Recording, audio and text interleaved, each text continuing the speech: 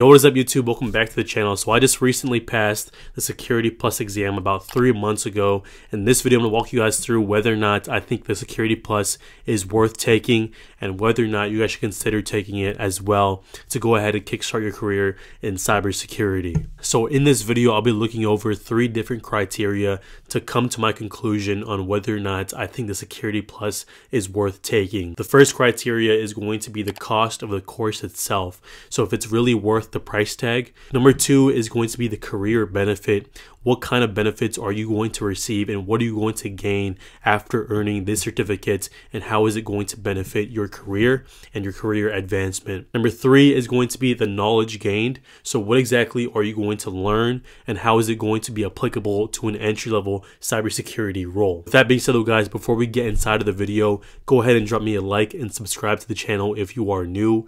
My name is Ben and I make videos about cybersecurity and my journey throughout my cybersecurity career. So if you're interested in that, go ahead and hit subscribe and join the family. With that being said, let's go ahead and talk about the first criteria, which is going to be the cost of the certificate itself. So when you consider the entire landscape of cybersecurity certifications, I'll go ahead and leave a chart right over here with a bunch of them.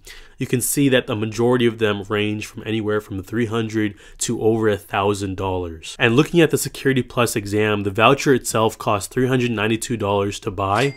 And when you look at this spectrum, it's going to be at the lower end of this spectrum, which kind of makes sense because the Security Plus itself is considered an entry-level cybersecurity certification. So even though $392 is a pretty hefty chunk of change, when you look at the entire spectrum of cybersecurity certifications, the Security Plus itself is going to be on the cheaper and the more affordable end of certifications. On top of that, there's a couple different ways that you can find to go ahead and make this price tag a little bit more affordable for you. So for example, if you are a student in college, you can use a student discount and buy a voucher with your student discount for a more discounted price. If you're someone who is working a job, whether it be full-time or part-time, you can always check in with your employer to see if it's something that they can go ahead and reimburse the cost of the Security Plus voucher, because it shows that you're investing in yourself and you're able to use that skills that you learned from the Security Plus to benefit the company as a whole. So when it comes to the cost of the Security Plus certificate, I'm going to go ahead and consider this worth it because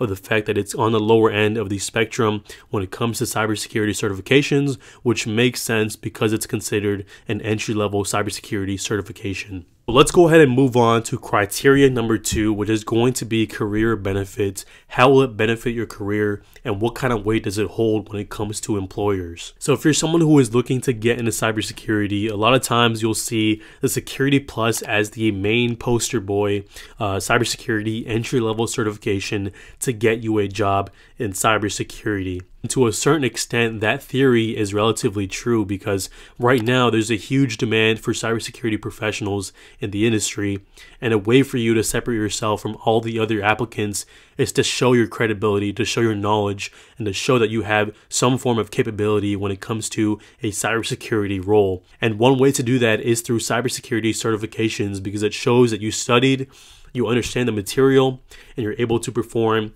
and pass the exam. So that way you can transition and use those skills that you learn and that knowledge that you learn in the entry-level role. One thing I like to do is to really put myself in the position of the employer. So let's say I have 2 resumes.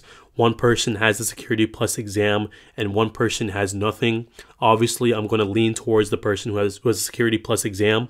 On top of that, one myth is that the Security Plus exam itself will get you a job in cybersecurity, but a lot of times the Security Plus exam won't be enough by itself to get you a job. So a lot of times you might have to pair it up with a bunch of different other certifications, maybe a Network Plus, maybe an A Plus, maybe a more advanced level of cybersecurity certification.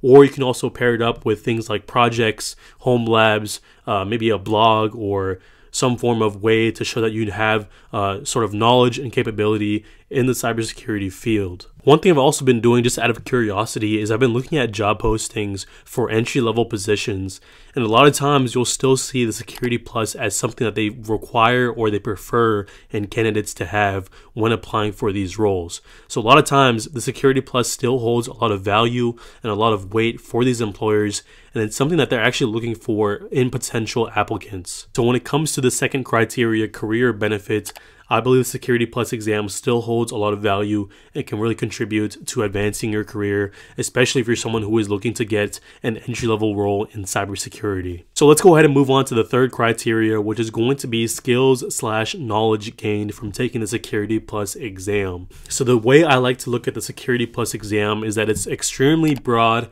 but it doesn't go too deep. So it's going to be pretty surface level, but it's going to cover a bunch of different topics when it comes to cybersecurity. And there's going to be a lot of pros and cons when it comes to this kind of approach, because you learn a lot of stuff, but you won't learn a little bit too much about it, because you won't learn things like practical skills. You won't learn things like languages, or actually using maybe like a sim or something like that, or getting hands-on experience. You won't get that from the Security Plus, but you will have theoretical knowledge. You will have a brief understanding of certain cybersecurity concepts, but you won't have that deep knowledge. You might have to go ahead and take certain more advanced certifications to get that hands-on experience. I know there's a lot of like blue team and red team certifications you can use that have hands-on labs, or you might have to do just projects on the side for yourself to boost up your resume and to get that really hands-on experience that you won't get from the Security Plus exam. So what kind of skills and knowledge do you actually learn from taking the Security Plus exam? I'll go ahead and leave a screenshot to all of the exam objectives right over here, but you have a broad spectrum of a bunch of different knowledge when it comes to cybersecurity concepts. But one thing I will say is that when you eventually start your role, your entry-level role in cybersecurity, having this background foundational knowledge in these different concepts is going to really come in as really helpful when you're really starting out at these roles. Because if you came out with absolutely no background and no certification at all, you would have no idea how certain things work, how to use certain things, what these different things mean. But having the Security Plus certification under your belt is going to be able to equip you with certain knowledge that you need to be able to kind of perform at a certain level right out the gate. So I'm going to use myself as an example. So I actually got my Security Plus certification a little bit before I started my job in cybersecurity, but a lot of the entry-level knowledge and the concepts that I learned from the Security Plus exam helped me perform at my role right out the gate to a certain extent, sort of at a basic level. But having that Security Plus knowledge really came in helpful because they use a lot of acronyms. I needed to know what things do, how things work. And the Security Plus exam actually helped me with these certain things and helped me a lot when it comes to getting started at my entry-level cybersecurity job. So when it comes to the third criteria, the skills and the knowledge gained, I would say it's a 50-50 just because you don't get any hands-on experience and really any technical skill from taking the Security Plus exam.